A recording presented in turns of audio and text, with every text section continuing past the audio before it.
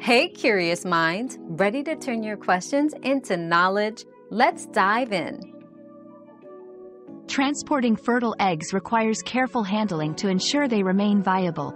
Keep the eggs at a steady temperature of about 55 to 60 degrees Fahrenheit, and maintain a relative humidity of 75%. Pack the eggs in a sturdy box with ample cushioning material like bubble wrap or shredded paper to prevent jostling. It's crucial to turn the eggs several times during transit if the journey is long, mimicking the natural incubation process.